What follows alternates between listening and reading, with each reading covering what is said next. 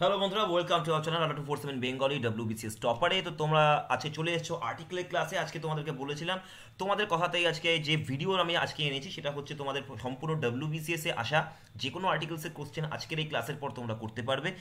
এখানে আমরা সবাই জানি আর্টিকেলসের উপর বিভিন্ন বইতে বিভিন্ন রকম রুলস, প্রচুর রকমের রুলস, নিয়ম ইত্যাদি দিয়ে তোমাদেরকে অনেক মাথাটা খারাপ করানো হয়েছে বা কনফিউজ করানো হয়েছে ছোটোবেলা থেকে।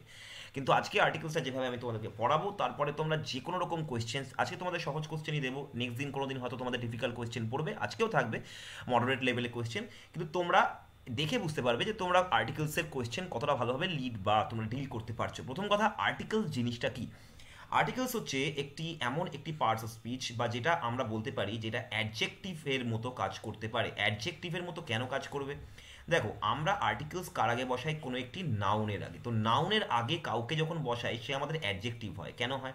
কারণ নাউনের ব্যাপারে যে আমাকে ইনফরমেশন দেবে, সে যে কোনো রকম ইনফরমেশন হোক, সে একটা অ্যাডজেক্টিভ। তো এই ধরনের অ্যাডজেক্টিভকে যারা কোনো একটি নাউনের জন্য তো একটা কোনো তোমাদের কোয়ান্টিটি অথবা তার কোনো একটি স্পেসিফিকেশন অর্থাৎ নির্দিষ্টতা বোঝায়, সেই ধরনের অ্যাডজেক্টিভকে আমরা বলে থাকি ডিটারমিনার। তাহলে আমরা আর্টিকেলকে কি ধরনের অ্যাডজেক্টিভ বলবো? আমরা আর্টিকেলকে একটা ডিটারমিনার অ্যাডজেক্টিভ রূপে আজ থেকে বিবেচনা করব। কারণ এটা যে কোনো একটি নাউনের আগে বসে তার কোয়ান্টিটি অথবা তার স্পেসিফিকেশন বোঝায়। কি করে বোঝায় স্যার? দেখো, যদি তোমরা জানো আর্টিকেলস হচ্ছে দু ধরনের। আর্টিকেলস আমাদের একটা হচ্ছে ডেফিনিট আর্টিকেল আর একটা হচ্ছে ইনডেফিনিট আর্টিকেল। ডেফিনিট আর্টিকেল হচ্ছে আমাদের দ্য, THE, সবাই সকলে জানো, এটা নাউনের আগে বসে এবং এটা আমাদেরকে কি বোঝায়? এটা আমাদেরকে স্পেসিফাই করতে বা স্পেসিফিকেশন ডিনোট করে কোনো একটি নাউনের। যেমন আমি যদি বলি যে দ্য ম্যান, দ্যাট মিনস আমি কোনো একটি নির্দিষ্ট কোনো একটি মানুষকে, অর্থাৎ কোনো নির্দিষ্ট মানুষের কথা বলছি, নির্দিষ্ট মানুষের কথা বলছি যার ব্যাপারে আমি কিছু একটা জানি বা যাকে আগে থেকে ইন্ট্রোডিউস করা হয়ে গেছে, এবং যার ব্যাপারে আমরা জানি না, প্রথমবার যাকে ইন্ট্রোডিউস করছি, যাকে আমরা প্রথমবার ইন্ট্রোডিউস করাচ্ছি, তার জন্য আমরা ব্যবহার করি ইনডেফিনিট আর্টিকেল অর্থাৎ এ অথবা অ্যান। এবারে এ অথবা অ্যান আমরা কখন ব্যবহার করব তার আগে তোমাদেরকে বলি, এ বা অ্যান সবসময় কোনো একটি সিঙ্গুলার নাউনের আগেই বসবে।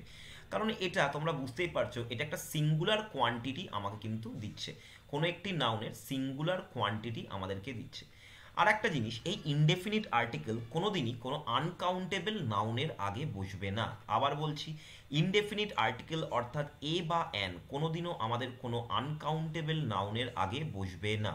এটা সবসময় কোনো একটি সিঙ্গুলার কাউন্টেবল নাউনে, এমন একটি সিঙ্গুলার নাউন যেটা হতে হবে কাউন্টেবল, যাকে আমি গুনতে পারি, তার আগে আমরা এ বা অ্যান বসাতে পারি। যেরকম হচ্ছে তুমি বলতে পারো যে শিপ একটি জাহাজ, অথবা তুমি বলতে পারো অ্যান এলিফেন্ট। কেন এটা অ্যান লিখলাম সেটাও আমি একটু পরে তোমাদেরকে বলে দেবো, যদি তোমরা জানো।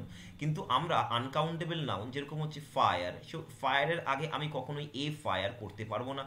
আমরা কোনোদিনও অ্যান, তুমি বলতে পারো অ্যান ওশান করতে পারি, অ্যান ওশান তো কাউন্টেবল। যাই হোক, আনকাউন্টেবলের জন্য আমরা করতে পারি না অ্যান অ্যাঙ্গার, আমরা করতে পারবো না, অ্যাঙ্গার একটি আনকাউন্টেবল নাউন, সো এর আগে আমরা অ্যান দিতে পারবো না। হয়ে গেল। এবারে এ বা অ্যান কখন বসাই, তাই না? এটা আমাদেরকে জানতে হবে। দেখো, আমরা যখন কোনো কি বললাম, আমরা যখন কাউকে ইন্ট্রোডিউস করার জন্য কথা বলি তখন আমরা ইনডেফিনিট আর্টিকেল ব্যবহার করি।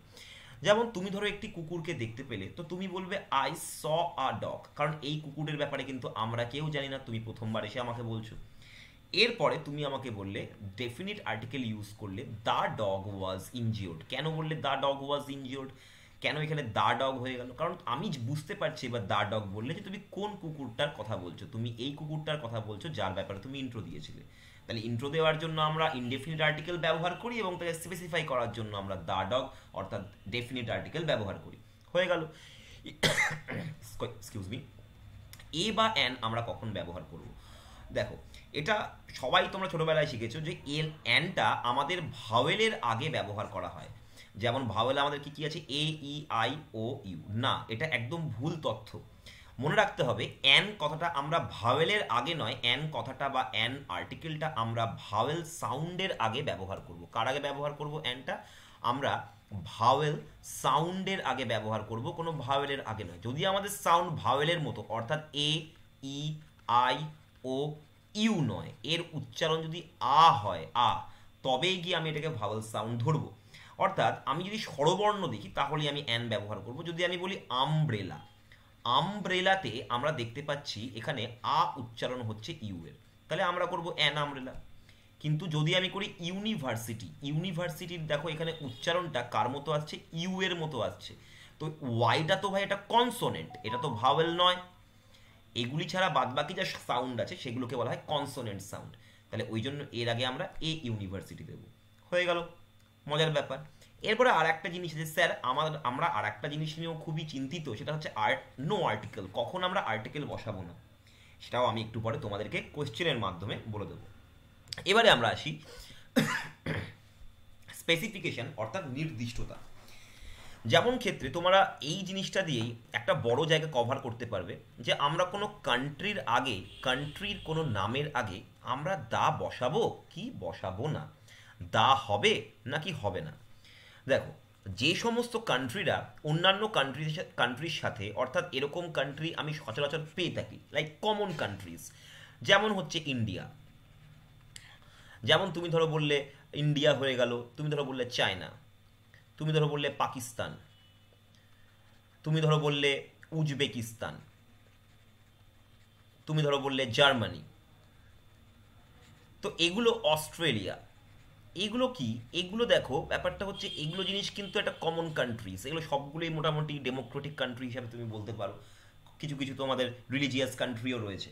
তো এগুলোর মধ্যে কমন জিনিস আছে, এগুলো আমরা চারিদিকে দেখতে পাই এরকম কান্ট্রি। সো এগুলোর আগে আমরা কোনোদিনও নির্দিষ্ট আর্টিকেল অর্থাৎ নির্দিষ্টতার জন্য দা ব্যবহার করব না, এও ব্যবহার করব না, আমরা এ বা এনও ব্যবহার করব না এগুলোর জন্য।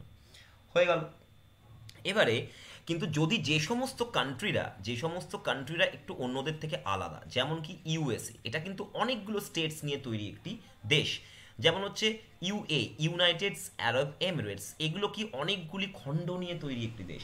যেরকম হচ্ছে বাহামাস, ঠিক আছে, বাহামাস, এগুলো অনেকগুলো জিনিস নিয়ে তৈরি। তো যখন আমরা এগুলো জিনিস দেখবো আর কি, এগুলো ধরনের দেশ, তখন এদের আগে আমরা দা অবশ্যই বসাবো, কারণ এগুলো নির্দিষ্ট, এগুলো আলাদা অন্যদের থেকে, তাই না, স্পেসিফাইড। এবারে ধরো ধরো আমি কোনো একটা নির্দিষ্ট জিনিস লিখলাম, যেমন হচ্ছে হিমালয়া, হিমালয়া একটি নির্দিষ্ট পাহাড়ের নাম, হিমালয়া মাউন্টেন। তাহলে এটা একমাত্র একটাই আছে ভাই দুনিয়াতে, তো ওই জন্য আমরা দা হিমালয়া মাউন্টেন করলাম। ঠিক আছে। যদি তুমি বলো সুন্দরবন, সুন্দরবন একটা সব থেকে বড়, সাউথ এশিয়ার সব থেকে বড় ম্যানগ্রোভ অরণ্য, তো এটা একটা স্পেসিফিক জিনিস না, তো দা সুন্দরবন। তো আমরা যখনই নির্দিষ্ট কোনো কিছু দেখবো সেগুলোর আগে আমরা দা বসাবো। তুমি যদি কোনো একটি ফ্রেঞ্চ ধরো, একটি মানে ফ্রান্স, বা তুমি ধরো বলতে চাই একজন পিপল অফ ফ্রান্সের বা ম্যান অফ ফ্রান্সের কথা তুমি বলছো, একজন মানুষ যিনি ফ্রান্সে থাকেন, তাহলে সেক্ষেত্রে তুমি এ ফ্রেঞ্চ ম্যান করতে পারো, এ ফ্রেঞ্চ ম্যান করতে পারো। কিন্তু যদি ফ্রেঞ্চ একটি ভাষা হিসাবে ধরা হয়, অর্থাৎ ল্যাঙ্গুয়েজ হিসাবে ধরা হয়, তাহলে এর আগে আমরা এ অথবা অ্যান কোনোটাই কিন্তু আমরা বসাবো না, এটা কিন্তু খেয়াল রাখবে। তো এটাই হচ্ছে স্পেসিফিকেশনের ব্যাপার, কোনো ল্যাঙ্গুয়েজের আগে আমরা এ বা অ্যান বা দা আমরা কিছুই বসাবো না, কারণ এটা ল্যাঙ্গুয়েজ, অন্যান্য ল্যাঙ্গুয়েজের মতোই এটি একটি ল্যাঙ্গুয়েজ, কিন্তু একটি ফ্রেঞ্চ মানুষ কিন্তু এটা নির্দিষ্ট বা তার ন্যাশনালিটিটাকে তাকে পরিচয় হিসাবে দিচ্ছে, সে তাকে অন্যান্য দেশের লোকজনদের থেকে নিজেকে আলাদা করছে ফ্রেঞ্চ ম্যান বলে। তো তাই জন্য আমরা এর আগে দা ফ্রেঞ্চ ম্যান বা দরকার পড়লে এই ফ্রেঞ্চ ম্যান হিসাবে বলতে পারি। এটাই হচ্ছে নির্দিষ্টতা এবং অনির্দিষ্টতার ব্যাপার। যখন আমরা অনির্দিষ্ট কোনো কিছু দেখব তখন আমরা এ বা অ্যান বসাবো, যখনই নির্দিষ্টতা আসবে তখনই আমি দা বসাবো। এই হচ্ছে আমাদের প্রাথমিক জিনিস, যেটা দিয়ে আমরা যে কোনো আর্টিকেলের সমস্যা এবারে সমাধান করে নিতে পারবো। তাহলে চলো করা যাক আজকের আমাদের প্রথম প্রবলেম, শুরু করা যাক তাহলে। দেখো কোশ্চেন নাম্বার 1, কোশ্চেন নাম্বার 1 দিয়েছে new York is dash large city. এবার নিউ ইয়র্কের আগে তো কিছু বসাতে বলেনি, আমাকে সিটির কথা বসাতে বলেছে। তো সিটিটা কি, সিটি একটি কমন নাউন, তো যেই কমন নাউন আমি পেলাম, একদমই নির্দিষ্ট জিনিস নয়, বলছে কমন নাউন, নির্দিষ্ট তো নয়, তাহলে আমরা new York is a large city হয়ে গেল। চলো next, are you attending dash reception today, an reception, the reception, no article, A reception. ভাই আজকে যে রিসেপশন, সব বিয়ে বাড়িতে রিসেপশন হয়, আজকে সাগরদার বিয়ে, সাগর স্যারের বিয়ে, তোমাদের তোমাদের সবার প্রিয় সাগর স্যারের বিয়ে, কিন্তু সেটা এই রিসেপশনটা, সাগর স্যারের রিসেপশনটা তো অন্য কোনো দিন পাবো না, আজকেই তো রিসেপশনটা রয়েছে। এটা তো কালকে গেলে তো বলবো না সাগর স্যার আমাকে খাওয়ান, আজকে রিসেপশন, আগের দিন আসতে পারেনি আজকে খাওয়ান, এটা তো হবে না। তো জন্য are you attending the reception, because এই রিসেপশনটাকে দিন দিয়ে আমরা কি করে দিয়েছি, স্পেসিফাই করে দিয়েছি। তো তাই জন্য আমরা এটাকে দা দিয়ে লিখবো, তাহলে অপশন বি হয়ে গেল কারেক্ট অ্যান্সার। চলে যাবো next. Dash oranges are grown in Nagpur. এবারে আমরা এখানে দেখতে পাচ্ছি oranges are grown in Nagpur.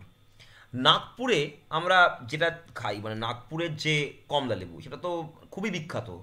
মানে আমরা নাগপুরের কমলা লেবু বাজারের লোকজন বললেই আমরা যত টাকা কেজি হয় আমরা কিনে নিই, তাই না? তো আমরা যদি এক্ষেত্রে ভালো করে দেখো, এবারে আমরা এখানে দেখতে পাচ্ছি যে স্যার এখানে তো অরেঞ্জেস বলেছে, এটা তো প্লুরাল একটি দিয়েছে, প্লুরাল একটি নাউন, হ্যাঁ ঠিকই বলেছো। এবারে এই যে অরেঞ্জেসগুলো, এগুলো কি কোনো স্পেসিফিক অরেঞ্জ? অন্যান্য দেশে কি অরেঞ্জ উৎপাদন হয় না? অবশ্যই হয়। তাহলে সেক্ষেত্রে আমরা অরেঞ্জেসটাকে স্পেসিফাই করতে পারছি না। আমি যদি বলতাম যে নাগপুরিয়ান অরেঞ্জেস, আমি যদি বলতাম নাগপুরিয়ান অরেঞ্জেস, বা আমি যদি বলতাম অরেঞ্জেস ফ্রম নাগপুর, বা আমি যদি বললাম অরেঞ্জেস অফ নাগপুর, তাহলে এটা নির্দিষ্ট অরেঞ্জেস হয়ে গেল, তখন এর আগে আমরা দা বসাতে পারি। কিন্তু এখানে বলা হচ্ছে শুধুমাত্র কমলা লেবু উৎপাদন হয় নাগপুরে, সব জায়গাতেই তো হয়, অনেক জায়গাতে হয়, তাই জন্য আমরা এখানে কোনো আর্টিকেলস দেবো না। অরেঞ্জেস আছে তাই এ বা এনও হবে না, দা হবে না, বিকজ এটা নির্দিষ্টতা নেই। চলে যাবো নেক্সট। এবারে হচ্ছে 4 নম্বর, she wants to become dash engineer. Engineer আমাদের ভাওয়েল সাউন্ড, যদি ভাওয়েল সাউন্ড হয় তাহলে আমরা করে দেবো অ্যান ইঞ্জিনিয়ার, তাহলে অ্যান্সার হয়ে গেল বি। চলে যাবো next 5 number, dash lion is a ফেরোসিয়াস animal. তো এখানে তো ভাই একটা কমন নাউন দিয়েছে, তাহলে অবশ্যই আর লায়ন ইজ এ ফেরোসিয়াস অ্যানিমাল নাকি the lion is a ফেরোসিয়াস animal, কোনটা করবে চটপট করে তোমরা নিজেরাও ভেবে বলতে পারবে। দেখো লায়নকে কিন্তু বলা হয়নি যে আমাদের ইয়ের রাজা বা জঙ্গলের রাজা।